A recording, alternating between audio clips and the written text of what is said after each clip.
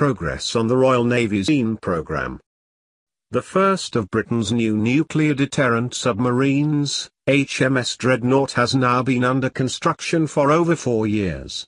Although still relatively early days and available information is inevitably limited, some further details of the boat's design and progress on this vast project have emerged since our first article on the subject in 2017. First steel was cut for HMS Dreadnought in October 2016 and work on the second boat, HMS Valiant, was begun in September 2019. The third boat will be named HMS Warspite and the final boat, HMS King George VI. The first three names echo famous battleships of the 20th century, although Warspite and Valiant were also used for two of the RN's first-generation SSNs. King George VI is new to the RN. The sixth is new to the RN, being named after Queen Elizabeth's father, who served in the Navy where he saw action at Jutland in World War I. The program is currently in delivery phase 2, DP2, intended to run until March 2021 and had seen expenditure of around £7 billion on the concept, assessment, and early delivery phases up to April 2019. The next 5 years will be the most expensive phase of the program, but the Now says so far the project remains within budget and on track for the first of class, HMS Dreadnought, to enter service in the early 2030s. Unfortunately, this week it became clear that the disruption caused by the pandemic has delayed the project by around 5 months, and DP2 has subsequently been extended until March 2022. Over such a long program there may be opportunities for the lost time to be made up. BAE Systems has worked very hard to create a COVID-safe working environment, with 95% of employees now back at work in Barrow. The Dreadnought class are designed from the outset to have a service life of 35–40 years. This is a significant increase over their predecessors, which should reduce through life support costs, but has contributed to the high initial price tag of £31 billion for the 4 vessels. A further £10 billion contingency fund has sensibly been allocated and has already been drawn on to reduce long-term costs and future risk, primarily by supporting industry through advanced orders and investment. Design indication. The Dreadnought will have a very clean hull form without the missile compartment hump of the Vanguard class and will feature a distinctive raked fin. The forward hydroplanes have been located in a lower position, similar to the Trafalgar-class boats, and will almost certainly be retractable for berthing the boat alongside. The X-tailplane arrangement is also new to the RN and is more complex to design and manufacture, but has several advantages. It reduces noise caused by turbulence as the water flow from behind the fin meets the vertical rudder. The planes can be smaller for the same control effect, further reducing noise. At high speed, they are also more stable because when a submarine turns, it rolls and the vertical rudder can start to act as a stern plane. Dreadnought is larger than the Vanguard class, with a submerged displacement some 8% greater, totaling 17,200 tons. They will also be 3 meters longer than their predecessors, despite having fewer missile tubes. A bigger vessel allows for a larger and inherently safer reactor, further quieting technology, and provides more room for improved crew comfort. This will be the first RN submarine designed from the outset to accommodate both male and female personnel and have a dedicated sick bay for the embarked doctor, a gym space, classroom and study areas on board, as well as a new lighting system simulating day and night.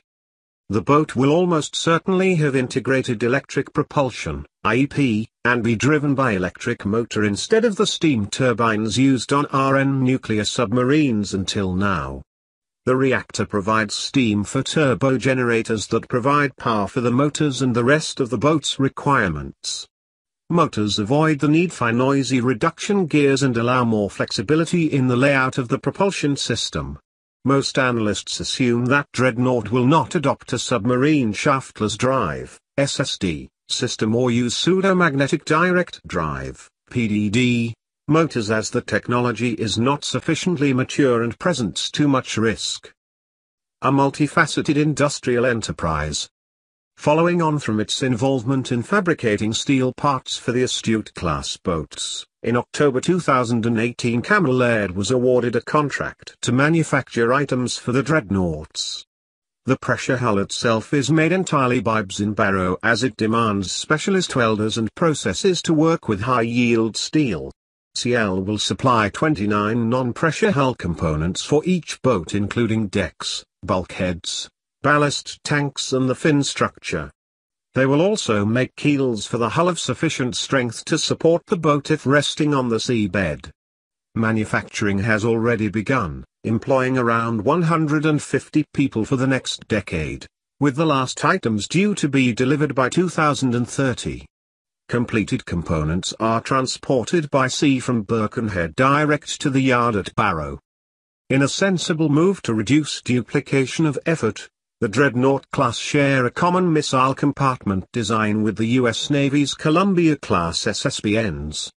Babcock and Rosyth and Bristol are involved in the manufacture of the missile tube assemblies, MTAs, and since 2014, has won contracts for 57 MTAs. Another contract was secured in June 2020 for an additional 18, will bring the total made by Babcock to 75. The MTA is a quad pack of 4 tubes that can be about 80% fitted out with wiring and pipework before insertion into the pressure hull. Each Dreadnought boat will be fitted with 3 MTAs, giving 12 tubes while the US and Columbia's will have 16 tubes. All are procured together in a joint contract with General Dynamics Electrical Boat, GDB. The initial tubes will mostly be supplied for the Dreadnought program with later batches for Columbia. In June 2018 welding quality issues were identified with some of the tubes made by U.S. contractor BWXT. The original technique for inspecting 100-inch long welds was inadequate, but later non-destructive testing by the USN inspectors identified the issue. This was not Babcock's fault, but it may delay supply of the MTAs to be installed in Dreadnought. As the heart of the ballistic missile submarine, this issue has demonstrated the wisdom of manufacturing the tubes well in advance of fitting to the boats.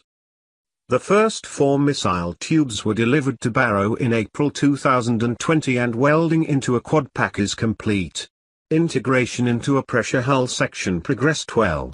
A further 2 tubes were delivered in July 2020.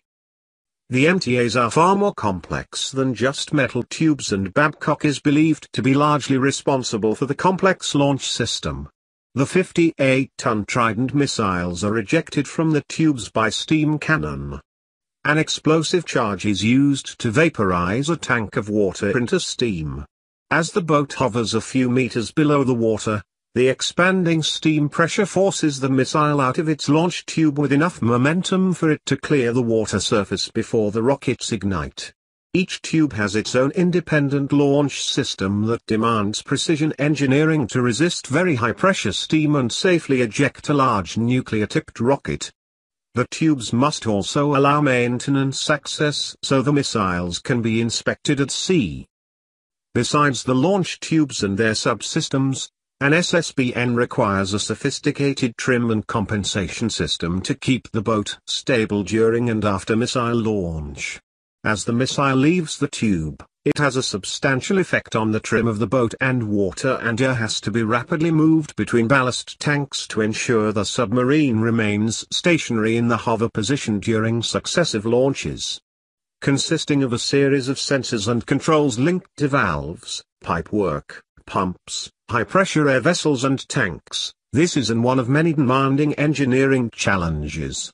In 2018 it emerged the design and manufacture of this system for the Dreadnought class would cost £270 million, more than 4 times the original estimate. When companies are in the supply chain are faced with closure or financial difficulty, there is little alternative but for government to intervene to ensure continuity for the nuclear submarine program. Funds have already been advanced have helped support Rolls-Royce, the single most critical UK supplier to the project, to have a £480 million contract to manufacturing the new design PW3 reactor for the 4 boats. Currently, the MOD is considering options for a takeover of Sheffield Fudgemasters, who are specialist manufacturers of high-grade steel castings for use in submarines and are struggling. In November 2018, GE announced it plans to close its power conversion plant in Rugby and move operations to France, but in May 2019 the MOD advanced its order for motors for the second batch of Type 26 frigates, averting the move. Not only did this make industrial and financial sense, but this may have been partly motivated by the fact that the dreadnoughts are likely to be propelled by advanced induction motors manufactured in Rugby. In February 2020 it was not a surprise when Thales UK was awarded a £300 million contract to supply the 2076 sonar system for the boats as well as an advanced optronic periscopes. 2076 is already at sea with the Astute-class boats and known to be one of the best submarine sonar systems in the world. It will be further developed and adapted for Dreadnought and comprises a suite of processors and underwater sensors including the active, passive bow sonar, a towed array, fire control, environmental and obstacle avoidance sonars. It is unclear from the imagery if Dreadnought will have flank rays like those carried by the Astutes. Investment at Barrow. Constructing a ballistic missile submarine is considered to be an engineering project more demanding than building the space shuttle. Dreadnought is also the largest submarine ever built in Europe, and to deliver the project, was needed to make a major £300 million investment in supporting infrastructure. Work at Barrow has been ongoing for several years and the main central yard complex is complete and already in use. The pressure hull is constructed in sections or rings which are delivered to the giant new central yard facility. Here the rings are fitted out and will then be transported to the Devonshire Dock Hall, DDH, for assembly into a complete submarine. The DDH is currently completing the final 3 Astute-class boats and work is in an advanced stage to extend the hall for the needs of Dreadnought. The 260-metre DDH was completed in 1986 and covers 25,000 square metres. In 2021 a 6-year project will begin to entirely reclad the vast exterior and add new skylights to increase natural light in the workspace. Once a boat is complete and watertight it will be rolled out of the DDH onto the shiplift to be lowered into the dock. BS plan to upgrade and extend the existing shiplift for Dreadnought, although the work will have to fit around the Astute boat rollout schedule. Once in the water, the boat comes alongside at the quay where the test and commissioning of boats is conducted. The nuclear reactor is taken critical for the first time during power range testing. A new purpose-built jetty and associated buildings are being constructed by Jacobs Engineering. Before putting to sea, the submarine is submerged in Devonshire Dock for its first trial dive. Recognizing the importance of the skills base that must be developed and maintained for submarine construction, BS has also invested £25 million in an 8,300 square metres central training facility to support around 1,000 craft and technical apprentices as well as the main workforce. The building houses replica submarine compartments, a VR training suite, 30 classrooms, 10 workshops and welfare facilities. A new 28,000 square meters off-site logistics facility, named the Resolution Building, to handle delivery and storage and of materials and thousands of components for the submarines was opened in 2016. Counting down. Despite being one of the largest public spending projects and involving some of the UK's finest engineering and manufacturing talent, the Dreadnought project must remain largely out of sight.